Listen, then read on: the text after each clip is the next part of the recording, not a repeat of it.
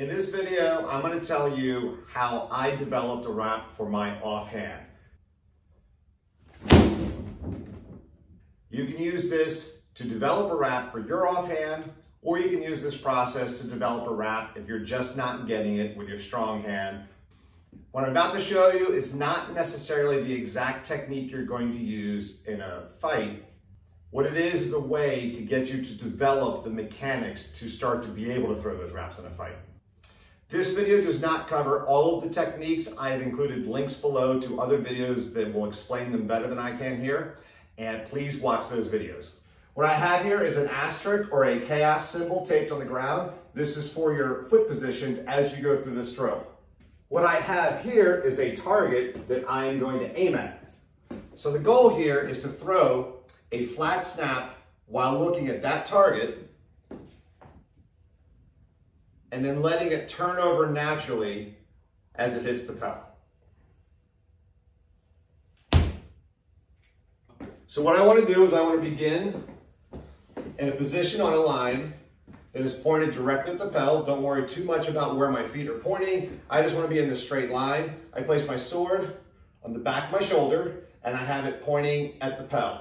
And what I want to do is I'm going to rock toward the target, rock away, throw aiming at that, and let it turn over. I want to do this at least 10 times. Then I move to the next position.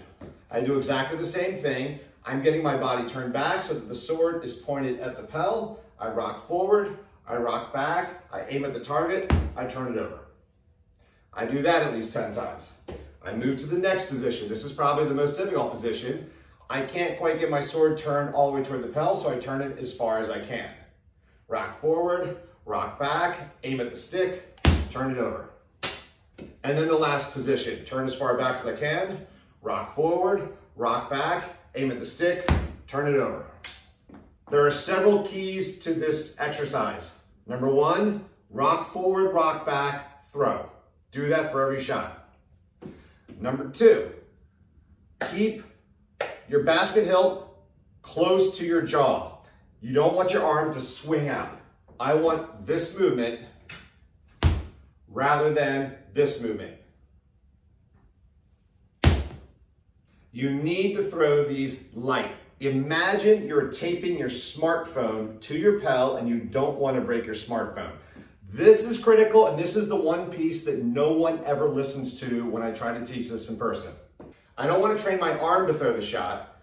The arm is just here to guide the weapon and to help turn it over. It is the hips and the rotation that is throwing the shot. So nice and light, let it just fall onto the pedal. Nice and light, let it just fall onto the pedal. The last piece I want you to focus on is making sure that the sword stays in a plane that is parallel to the floor. The reason for this is that when it breaks over, it does not cause pain in the wrist when you throw it. If your sword moves and turns over, that's your wrist turning the shot over, and you will get wrist pain if you do this too often. Shoot for a goal of about 100 shots a day for about 40 days to hit 4,000 shots before you start to really feel comfortable throwing a wrap with your offhand or with a less coordinated strong hand. Thank you.